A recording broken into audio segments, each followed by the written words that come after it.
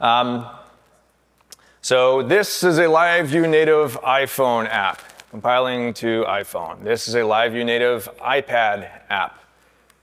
This is one compiling for Mac OS. This is one compiling for Apple Watch. This is one compiling for Vision Pro. We can't show the Apple TV one because, I'll get into it later, but the Apple TV simulator is currently unsupported in how we're compiling. But hopefully we'll get that solved in the next few months. But we can actually deploy applications to Apple TV. We just can't use the simulator in Xcode to take a screenshot for my Keynote. All right, so I hope most people at this point now have heard of LiveView Native, but in case anyone hasn't, I gave a presentation on it last year, which was effectively a proof of concept of a prototype I had worked on, or started rather, about two years ago. We hired a SwiftUI dev to help kind of get to the point that I could demonstrate it. And I gave this slide right here on a kind of synopsis of like what our goals were for the project. And so far, we've been able to hold true to most of these. We're 100% device native UI, which means that we are not doing a web render. It's not a web view of LiveView itself. We are actually creating a native view tree in our target clients. And for now, that is still just SwiftUI, and I'll get into what's going on with Android in a little bit. So we use all of the native device UI components that are available for the platform frameworks. We want to ensure that if you know how to write LiveView applications, then other than just the semantics of the differences of, like, say, the view names and how you style them, that you already know how to write LiveView native applications. And we failed at this one, but I did not want to require any upstream changes to LiveView, Phoenix, and I should add Elixir in there. But I'll get into that too. So when I presented last year, the demos that we had like very rudimentary ElixirConf chat application, but we had at the time covered probably less than 5% of SwiftUI's Surface API. Now we're at 99%. Maybe. So it's 99%, not 100%, because there are simply some SwiftUI components and modifiers that don't make sense in a server-side rendered environment. It's not because we haven't gotten there yet. We covered pretty much everything that we can in SwiftUI itself. We've covered, I put in all SwiftUI modifiers, but I should probably put a little asterisk next to whenever I say 100% on things. I'll make a game time decision and say that's 99% of SwiftUI modifiers. And when I say modifiers, this is how you style SwiftUI applications. And they're not exactly the same as CSS styling classes, as they go beyond the scope of what CSS does, but it's what we use to style, to animate, and to do a few other things in SwiftUI. So I also did a dum-dum during my keynote last year. I made promises on when things would be ready, which is always, a terrible idea to be doing. So I said we would be cover most of all SwiftUI by end of year, which is 2022, Android Jetpack, 50%, and then a Windows client started by end of year. Yeah, none of that happened. So the reason for that is because after the conference, probably the week after, I decided that we were going to start this new project called LiveView Native Core. And this effectively pumped the brakes on the rest of the development. The reason for it is I started thinking about the complexity required to actually build out additional clients. And while we want to definitely at Dockyard provide the big three, which is going to be the SwiftUI client, the Jetpack Compose client, which is Android's composable UI framework, and then WinUI 3 client, we really have a system here that anyone can create a client for any type of composable UI platform that they want to. So we want to make that an easier process.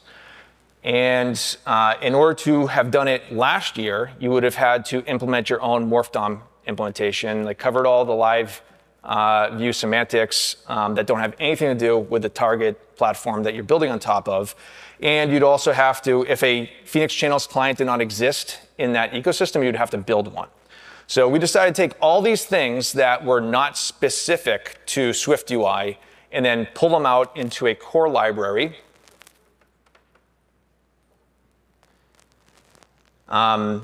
That should hopefully allow you to, or anyone that wants to build out their own, like if anybody wanted to create, say, a Unity LiveView native client in the future, that they'd be able to do so and have most of the work already done, other than just like really covering what it took to hook Unity's, if Unity has a composable UI framework, for example, into LiveView native.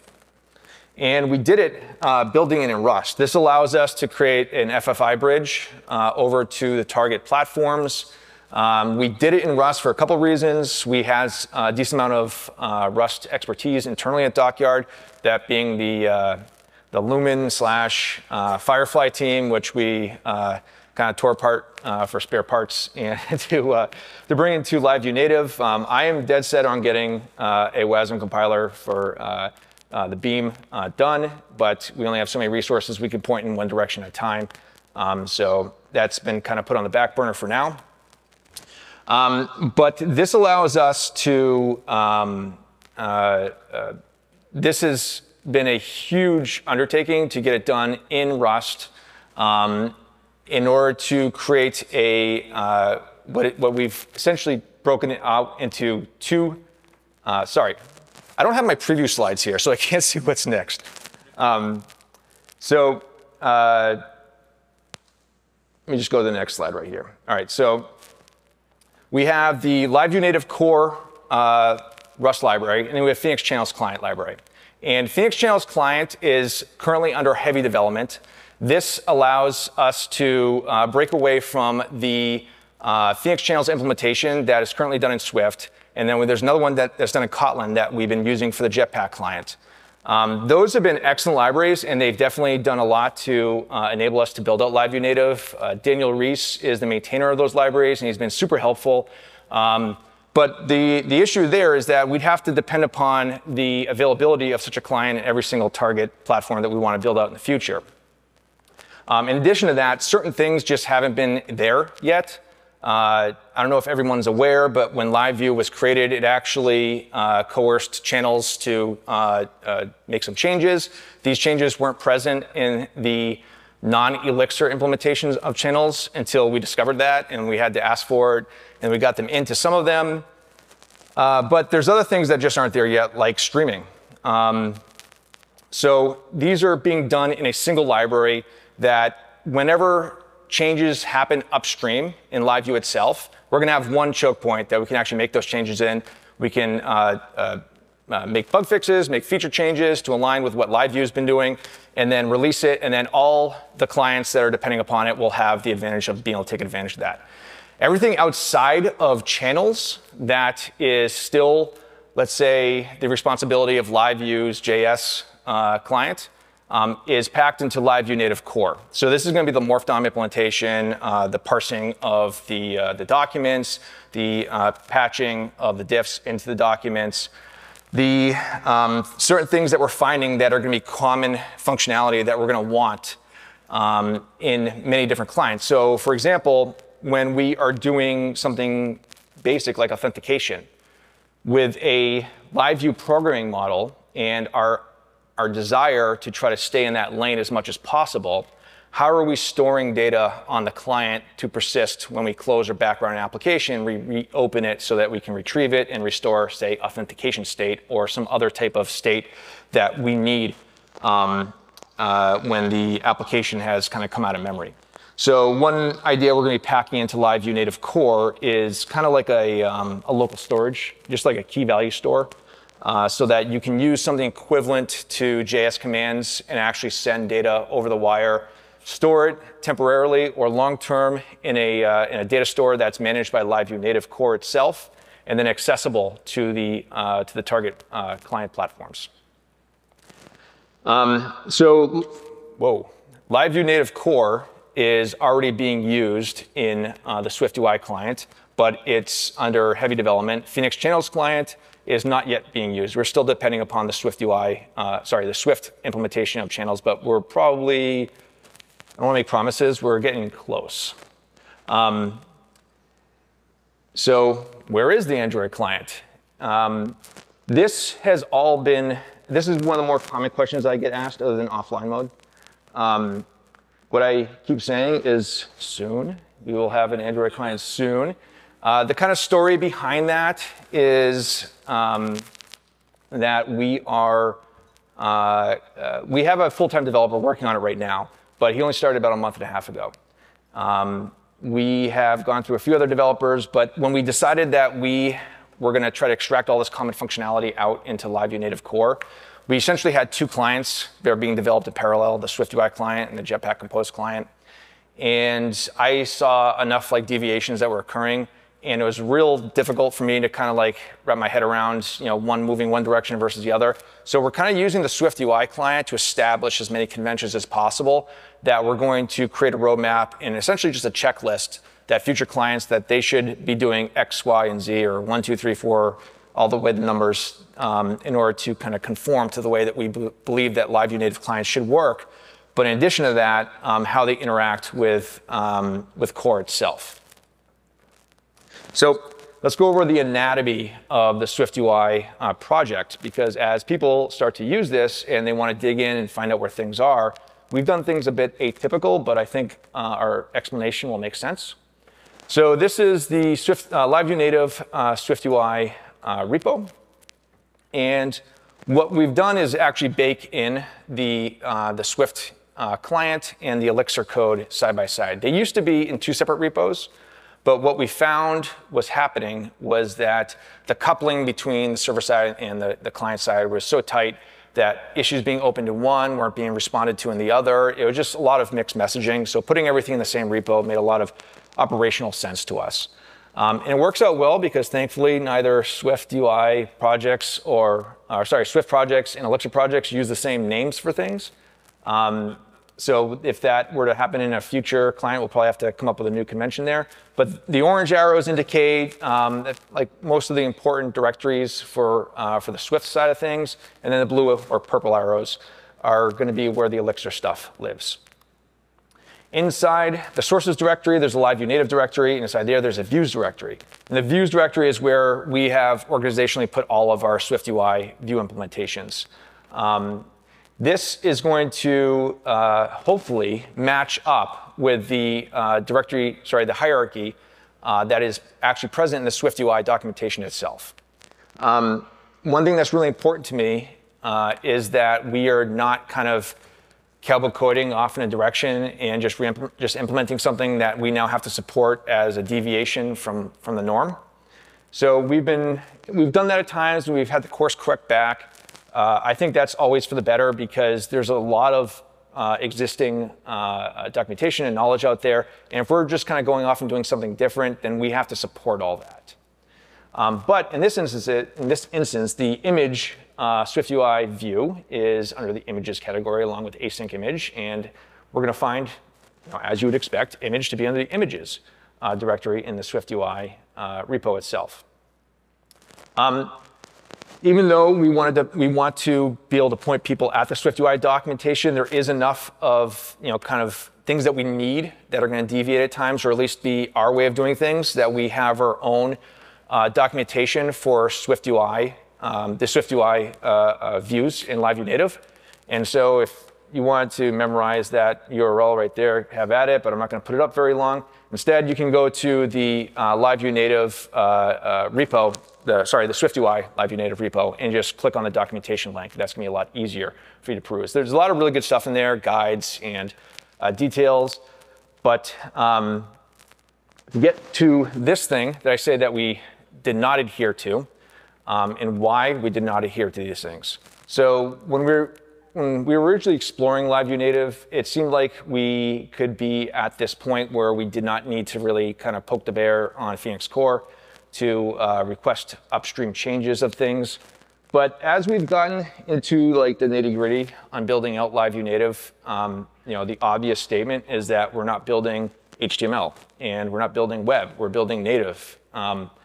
So there are just some things that we would either have to compromise on or that we wouldn't simply be able to do from things that make sense to do in Phoenix on the web in HTML, but don't make sense for our purposes. So for example, naming conventions. Originally, we had this kind of convention that if on the Swift UI side, on the right-hand side, everything was camel cased, then it was going to be hyphenated case in LiveView native. So lowercase t text would become uppercase t text, or v-stack would become v-stack, or lazy-v-stack, lazy-v-stack became lazy v-stack.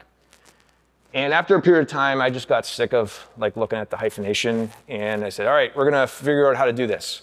As it turns out, the template compiler in LiveView and Phoenix was blocking this because it was doing what it needed to do, which was assuming that any thing that started with a capital letter was a module lookup for component names.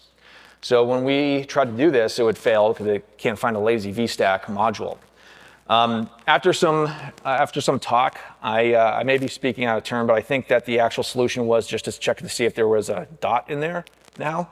And so we got that change upstream, and now we actually have some escape hatches in the template compiler that we can, on our end, deviate a bit from time to time on how and get what we need in terms of making our templates adhere closer to what we think LiveView native templates should look like. Another area was template sigils. So the Heeks template sigil here, this would fail because it is going through the regular Phoenix template compiler.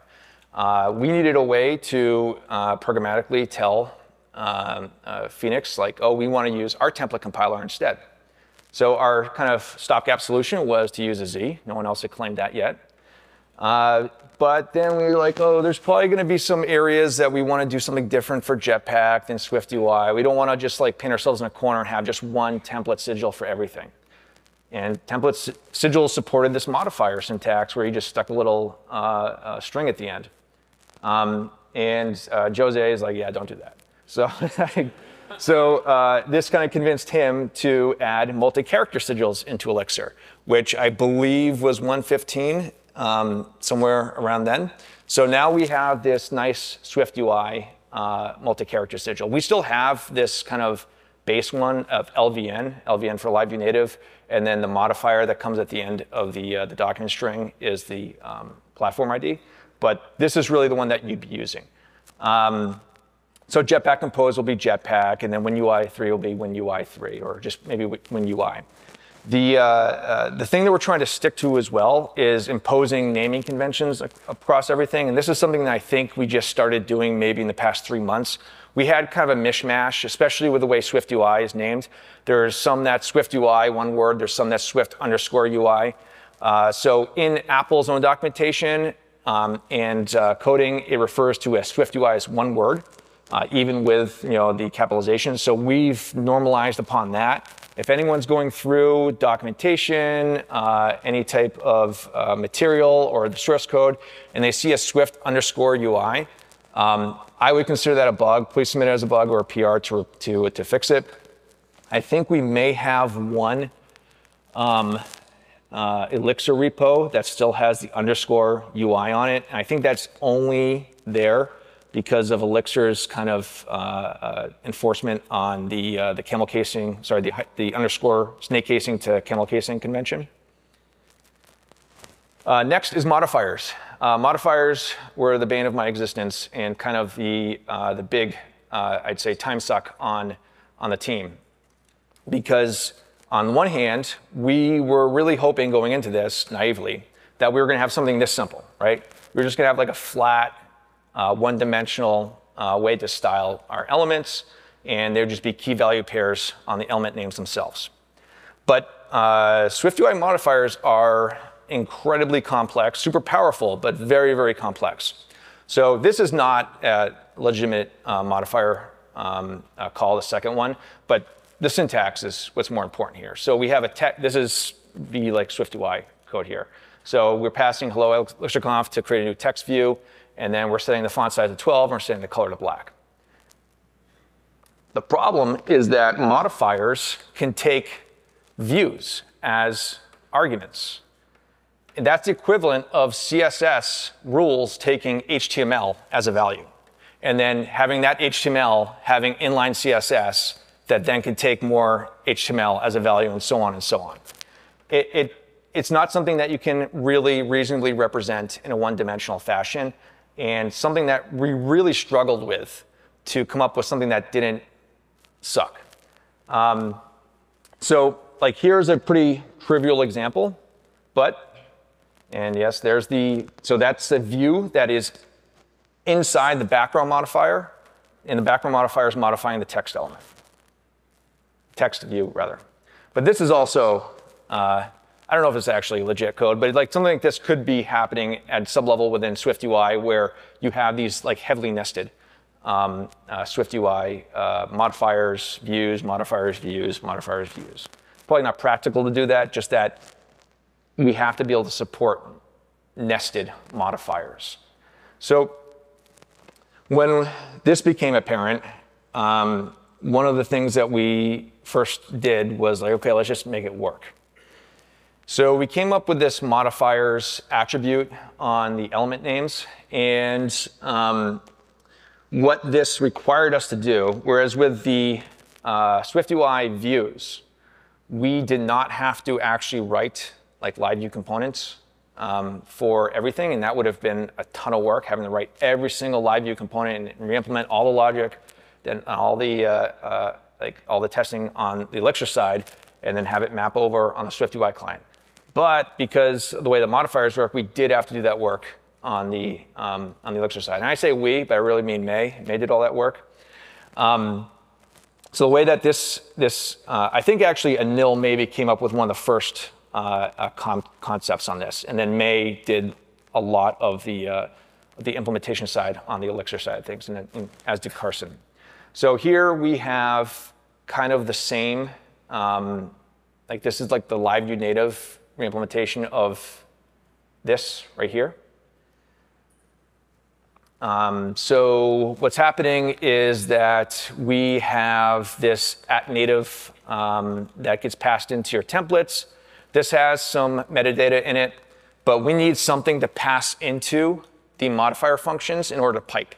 So the modifiers that, because we're chaining them in SwiftUI, we can pipe the modifiers in LiveView native. And we declare a template within the text itself, and then we just link the two. So if you see that BG content on the top, and that's linked down to the template name, BG content towards the bottom. But I mean, this is verbose, and my eyes were bleeding looking at it all the time. So we were able to, through the template compiler itself, our escape hatches, we were able to kind of mix out the requiring the @native. During the compilation stage, it gets stuck back in there, but just so that you're not always having to repeat it. This is better, but not ideal. So what I can say is that I think we've come up with a significantly better solution. And I say we, but I again mean May came up with a much better solution. So she one day dropped in our channel and said, hey, I did something. And this concept of mod classes. And they look very similar to CSS classes, right? In your templates, you just give it a name. And then in your contextually, the module that's contextually relevant to the template that's currently being rendered, you define a mod class function. First argument is always the native object. And then the second argument is going to be the style name, or rather the class name that it is matching against. And mod classes can take any number of names. They're just going to be separated by white space, just like CSS. So we split, and then based upon the order, we're going to be piping the result of one function into another. So here, rather than having all of that styling and modifier work in your template itself, it is now programmatically in the code. So we are matching on the leading star mod class value, and we get the native object. We pipe it into the background modifier. It is going to be linked back to the star template, back in the original template itself, and then the color red for the star template. So if anyone's already thinking ahead, you're probably maybe guessed as to what my next slide is going to be, that we can use the power of Elixir to really improve this significantly. So mod classes allow us, well, sorry, we don't allow it.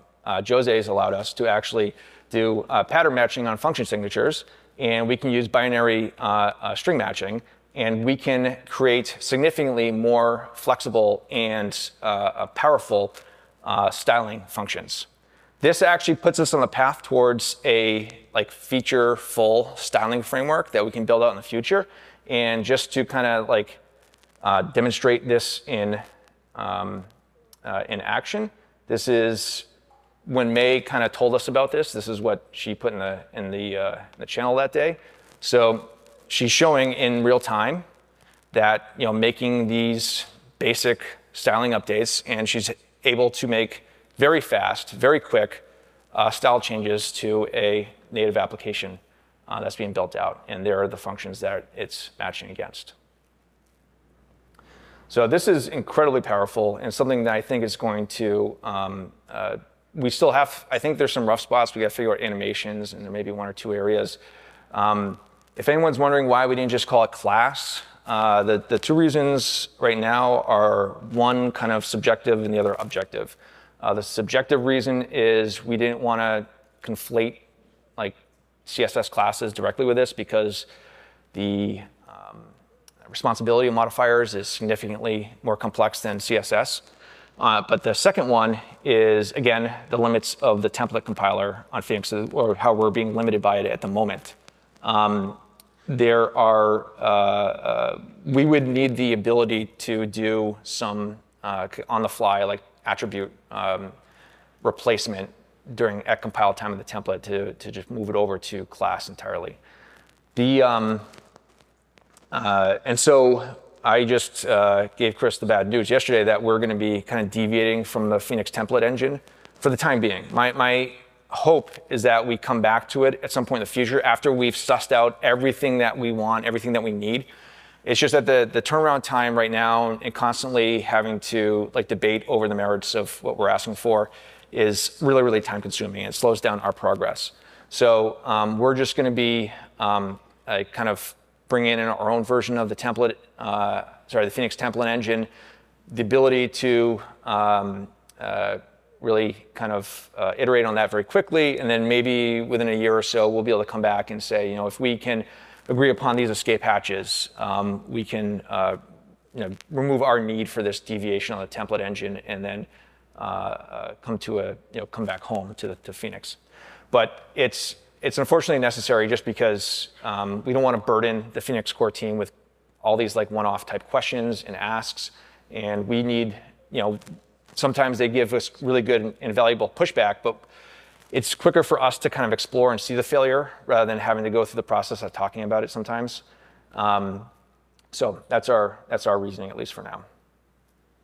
So in addition to that, I've actually asked Adam of Tailwind, the CEO, if we can just straight up steal the CSS class names for what will hopefully eventually be a whole styling framework for LiveView native that will, hopefully in most cases, be able to leverage the knowledge on if you're performant at writing Tailwind styling, then you should be able to, without having to go through Apple SwiftUI documentation isn't always great at times. I have trouble finding where things are. But if I know that a particular Tailwind style exists, then maybe we can actually crib off that for a LiveView native styling framework.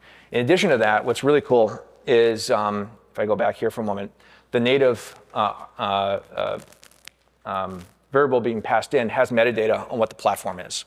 So inside it, it's just a struct, and it's going to have information saying that this is for SwiftUI, and this is, let's say, a watchOS target. So we're going to be able to pattern match on that struct to actually build out what may be a singular styling framework that can be shared between SwiftUI, Jetpack Compose, and WinUI 3, but be able to actually spit out the necessary in SwiftUI, the modifiers. In other frameworks, it'll be something different. But the point is that we're going to have a kind of like common language in the template itself. And hopefully, most of the engineers won't even need to like get down to that nitty gritty of looking up for modifiers or other like styling kind of nuances in the individual frameworks. Another thing that we've worked on are add-ons. So the SwiftUI client starts and stops what the surface area of SwiftUI is itself. That's it. And SwiftUI doesn't have a way to manage forms and form data the same way that it does on the web. And this is something that we need. So the ElixirConf chat application from last year and the one that we've deployed this year, it has input elements and submit buttons and all that. But when we're building out server-side applications, we can't do programmatically from the LiveView programming model what we would need to do building out traditional SwiftUI applications. The way the SwiftUI works is that when you assign an event to a button, and then in the code, you then go and pick and choose, like you have to code out and say, I want the value from this input element, I want the value from that input element, and you have to decide how you're going to serialize that data and send it up to a server. That's not something that we can really do from the server-side aspect of writing applications. So, but we did not want to add that into SwiftUI itself because that functionality does not exist in SwiftUI, but it's a necessary one for building out apps. So we have this add-on library called LiveView Native Liveform. And what it's going to do is exactly what you would expect on a web form. It's going, when you use a PHX submit event on a button, it's going to take all the child elements of the parent's form element. In this case, it would be a live form element. And it would serialize that and send it off to the server. So you should have a very similar experience to how you're building out forms for HTML as you would for LiveView Native. And the next one here, before I get into it, you'll notice that the name of this project has SwiftUI in it, but the previous one does not. The reason for that is because we're starting to think about what the scope of add-ons would be. And we have kind of two classes of add-ons. We have platform-specific add-ons, and we have platform-agnostic add-ons. So a platform-agnostic add-on has the ability to actually register itself, or sorry, it would have the the repo structure in the expectation that this is going to host similar code and similar developer experience across multiple platforms. So right now, we just have the SwiftUI one, but we will be adding a Jetpack compose directory to that add-on, and then a similar live form with the same API for Jetpack, because Jetpack has the same limitation. It does not have the concept of a form that serializes through a submit button as you do on the web. But understandably, MapKit does not exist outside of Swift, or outside of Apple's ecosystem. So we've started to build add-ons for the incredibly large and a bit overwhelming ecosystem of Apple. These are the ones we started right now. I think we have an AV Kit one as well. That's pretty basic at the moment. The SwiftUI MapKit library, I believe, requires the beta of SwiftUI, which is going to be released, in like a few weeks when the new operating systems drop. The reason for that is that the new version of MapKit has actual SwiftUI views in it, whereas up until now, it did not. We could have done kind of like a best guess on it or try to hack something together, but I mean, it's only a few weeks away, so I'd rather target for what's coming out in just a few weeks and then be able to take advantage and keep things kind of in line with the way that Apple is actually doing it. SwiftUI Charts, thankfully, is already built for SwiftUI. And these libraries are probably pretty buggy at the moment. We just 2 or 3 weeks ago kind of made a big change in LiveView Native where we had kind of like a I'll say like a disagreement on what the role of the project was. And ultimately, I kind of ruled in the favor of saying that LiveView Native is meant for LiveView Elixir engineers, not native engineers that want to build in LiveView. And so we had some I'd say, really nice functionality that we ended up pulling out because it just wasn't things, these weren't things that existed in LiveView itself. They made more sense from the programmatic perspective of building for native rather than the programmatic perspective of building for LiveView. So if you think like a client-side building experience as opposed to a server-side building experience. And the map kit and the charts library, I believe, were implemented prior to that decision, and we're still waiting for some stability there. I think maybe some fixes were made, but we'll get back to those add-ons probably in the next few weeks. So add-ons themselves allow us to package up custom server-side functionality for LiveView Native, allow us to package up custom client-side functionality for LiveView Native, and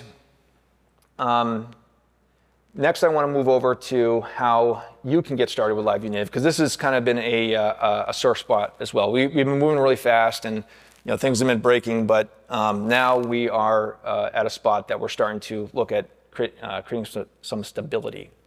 So one of the biggest kind of pain points people have had is that they've gone to the repo, and this is really our fault because we haven't removed it yet, and they look at this and they go to the tutorial and they do like the CATS LiveView Native demo.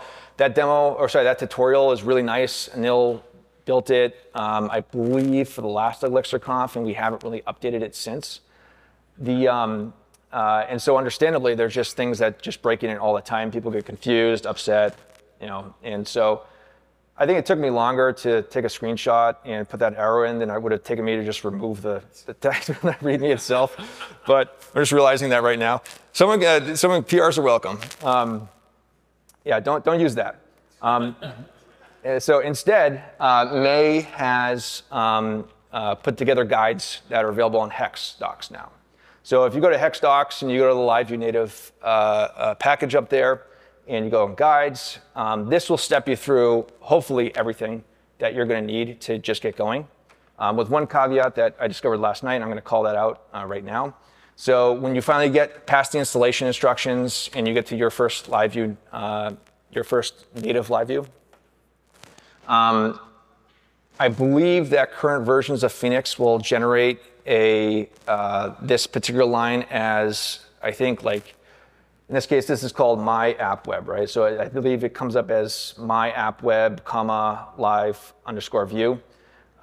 That needs to be reverted to use phoenix.liveview for now. And the reason for that is the other form has all the macros and ends up wrapping the responses with layouts. And the layouts at the time are still going to be wrapping in HTML, and then the client doesn't know what to do, and it just does nothing. We are going to be incorporating layouts into LiveView Native. This is actually this is going to be a breaking change that we're going to be imposing, because currently LiveView Native, what it does is for, like, say, navigation. So we used to have a configuration option in the Swift UI, in the Swift code, where you would have to enable navigation. And what it would do is, when you enabled it, it would take all of the LiveView Native templates and just wrap them in a navigation stack, which is a Swift UI component. And it's like, why don't we just enable that by default? And so that's now enabled by default. We always, there's probably rarely an opportunity when you're not going to need navigation. But then it dawned upon me, like, why don't we just get rid of that as an option and make it more explicit and move it into the layouts? So I think right now, even though we've been doing most of the template rendering instead of the render functions, I believe we actually do support the ability to do like live name, like the name of the LiveView function or the module dot, say, swiftui.watchos.heeks, and we can appropriately target the right template. But I don't think that extends to layouts right now. And so we will be hopefully getting that in, and then if you want navigation, you would have to explicitly put the nav stack, the navigation stack element, and then inside it do the inner content as you normally would do. But after that, you should be able to get a LiveView Native application up and running pretty easily. And along with this, we've released LiveView Native version 0.1.0. which I am going to call a not production ready version of it. We've been like really focused on covering the surface area, surface API of SwiftUI, and now we're kind of pulling back the direction I've given the team that for the rest of the year. We're going to be focused on bug squashing, performance improvement, and really everything that's listed in this this list. So as we're moving towards version 0.2, these are the things that I think will be required for us to call a 0.2. We're going to need maybe production ready. We're going to need the Jetpack client, not ready, but at least out so people can use it. This is one of the really more common cited reasons why people will want to use LiveView Native for good reasons. They don't want to have to go and build a separate Android application in Jetpack, Compose, or whatever framework they want to do outside of this. We need to increase the compilation targets. So for example, the tvOS thing that I showed earlier on. The reason for that is the simulator currently does not compile. We can't compile, rather, for the Xcode simulator for tvOS. And this is a limitation in Rust itself. I went through the kind of unfortunate experience of having to interact with the Rust core team to get things done, and it's a really lengthy and time-consuming process. We did that to get tvOS compilation in, but the simulator was not included in that scope. So what's really weird is that we can compile for Vision Pro, but we can't compile for the tvOS simulator. The expectation of everyone developing for LiveView Native is that they're going to want to run the simulator. And when it doesn't work, that increases, I like to call it the WTFs per minute. And we want to keep that low. Anytime that anyone finds that we're deviating from what a LiveView convention would be, I would highly suggest you to open it as a bug. I would consider it a bug. We need to stay in the LiveView lane as much as possible. Sometimes it doesn't always make sense. But at the very least, we're going to do a best effort to try to course correct when we can. In cases where we've deviated from it, there may be a good reason for doing so. It also may be because we were blocked on something. We just needed something in there to continue on what we were working on. And then we just lost sight of that kind of temporary fix. So if anyone runs into anything and they're saying, oh, that's not how it's done in LiveView, then open an issue. We're squashing runtime bugs. This will hopefully become less of a thing as we get the Phoenix Channels client done and into core and then integrated, or maybe it will become more of a thing. Maybe we'll get more bugs. I don't know. I hope we have less bugs, but at least we'll have more direct control over these things and we'll be able to fix. We're focused on going through and trying to surface these things. But in order to surface them, we need use cases. So we need people to start using it. We can only build so many rudimentary applications that I can tweet about.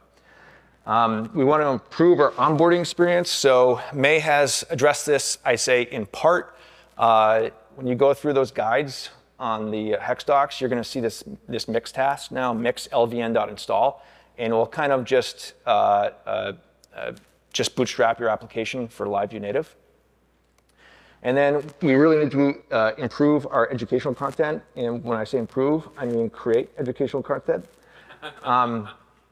So to that end, I invited Brooklyn Myers onto the LiveView Native core team to kind of head up that effort. So Brooklyn has been fantastic building up Docker Academy. He's just finished his second cohort. We're going to defer the third cohort for now, for probably just the rest of the year. And he's going to focus on really going through all the documentation, make sure everything's aligned, building up guides, writing blog posts.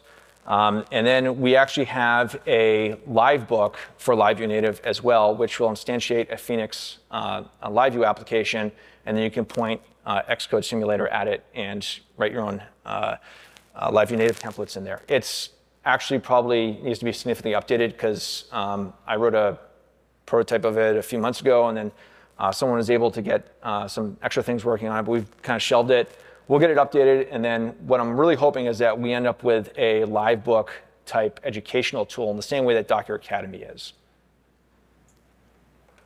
So offline mode, this is, other than the Android client, this is one of the more common questions that we get. And out of the box, LiveView Native does not have offline mode support. And it makes sense because it is a server-side rendered framework. But After the keynote last year, the drinks that evening, Garth Hitchens pulled me aside and he's like, I got an idea. So he told me about, he's been using Elixir Desktop for a while. And I've heard of it. I hadn't really played with it. And he's like, you could probably do something with Elixir Desktop in LiveView Native. And I had like 5 drinks in me at the time. I was like, okay. And then later that night, I was like, oh, yeah, he's right. We can do that. We haven't tried it yet. Just that the potential for doing this is there. And like the way I kind of think of it working is that you would write your Phoenix applications as normal. You compile them with Elixir Desktop. They would run on device. So you have LiveView native templates being sort of locally on device to, in the application that you're using. And then the Elixir Desktop LiveView native application essentially acts as a node in an Erlang cluster, right? So when the network goes down or there's high latency, then it's not going to be synchronizing with the external source of truth of data, but you can still write stuff locally. So you're not going to have that experience of being offline. You're not going to go down. And then when network comes back, then whatever your strategy is for data synchronization, whether it's a CRDT or whatever you want to use, is how you would just get that data in sync. I think this would be really nice. And the actually other cool part is that compared to something like React Native, still compiling Elixir and Phoenix and all that comes in at like 10 to 15 megabytes less than a like Hello World React Native application. So here's some examples that we've done. For those that haven't downloaded it yet, we've created another ElixirConf chat application. This time we have it available for iPad, Mac OS, and for iPhone. Mostly everyone should be on it. You just enter in your email address, you get a code. Jim mentioned that some people had tickets purchased for them under a different email address. If that's the case, you want to get in, just let me know and we'll get the email address updated. Carson created a chess app in LiveView Native. And he proposed it, and I was like, no, there's not enough time to do that. He was like, well, I just did it. So it was already done. And then Paulo was like, oh yeah, we can add an NX like machine learning player into it. So you can do that. You can play, like when you create a new, you start the application, you can actually in the upper right hand corner, it has like a little plus symbol. You start a new game and then you can choose to play against NX. And as multiple people have pointed out, NX is not very good at playing chess. And the reason for that is simply because we have it deployed on fly. We don't have a lot of resources. Like there's no GPU that we're utilizing. So it's kind of like a low power machine learning solution, but it makes all the right moves. It makes probably beat like a 10-year-old, but you can feel good about yourself for beating NX in chess. You can play against other people and you can watch other games. So if anyone's inclined to, these are open source apps. We have the ElixirConf chat app, which is from this year. We have the chess app from this year. You can go in and play with them or get them stood up. There's a native directory in each one that has the LiveView native code. If anyone feels compelled to add a feature and wants to PR before the conference is over, and if we think that it's okay, we'll merge it in, we'll deploy it, and so that it's available for other people to see. Like one thing that we're missing from the chat app is a list of the attendees in a given room. That would be a pretty low-hanging fruit thing to do. Also, adding the current count of attendees in the hallway would be nice. Here's like a question that I get from time to time. Like, is it better to use LiveView native than something else? And like, to me, this is a very subjective question. I can't really answer it. I think it's better to use, but for those that already know SwiftUI or using Flutter or using React Native, it's better for them to use. I don't know. I think a better question for us to ask is it cheaper to use LiveView native? So this has been kind of like the reason why I've pursued this project, because I'm convinced after seeing the benefits of LiveView over single page application frameworks or more traditionally like server rendered applications. Like LiveView requires less time to build similar apps. And this is important for a software consultancy like Dockyard that's competing on cost, but it's also important for companies that are being mindful of cost. So what we did to test this is we took a non-trivial application idea. and we shopped it out to a few consultancies. We requested that they provide us like responses in dev hours because the cost wasn't really going to be comparable because everyone has different rates. But we paid for the estimation, so we didn't just like get free work from people. But we also ensured that the shops we were shopping with, the shops we were sending the scope of work out to, had a variety of tech stacks, so we can make a fair comparison. What we found was that most of the estimations that came in were roughly within, let's say, 5% of one another. So this gave us some confidence that they were pretty accurate. And the LiveView native estimation, which we ran internally, was greater than 40% less than all of them. It's a huge, huge cost savings. And this comes out in just pure dev hours. And this is going to get even higher when we start talking about adding other platforms into the mix. All right, so that's my keynote. I want to thank the team behind LiveView Native, Carson, who's over here, May and Elle, who are not here. Brooklyn is right over there. Nelson is not here. And then, of course, former team members who we would not have been able to accomplish what we've accomplished without them. Anil, who unfortunately Apple stole from us during the summer. Thomas, who was on the project on the Rust core team and actually just finished up with us this past Friday. And then Paul, who I cannot seem to keep employed at Dockyard for more than 1 year at a time. I just want to also say that the projects like this, and for those that were in the previous presentation that Leandro gave on Beacon CMS, are all possible through Dockyard R&D. LiveView Native thus far, like our total investment is probably in the vicinity of about $1 million. We haven't seen one penny come back on that just yet. We reinvest about 10% of our revenue, not profit, revenue, into R&D because we believe in Elixir. We want to expand its utility. And if you want to contribute to these projects, one of the ways to do that is hiring Dockyard because we're going to put that money back into the Elixir ecosystem. And if you want to be an early adopter of LiveView Native, hire Dockyard. We're confident. Well, we're not trying to convince people to go out and try to build it themselves just yet, at least for production use. We have the people that build it internally, and so we're confident that we can build the production level applications LiveView Native and make them pretty hardened. But hopefully in the next few months, we'll be able to get the project to the point where everyone can enjoy that. Thank you.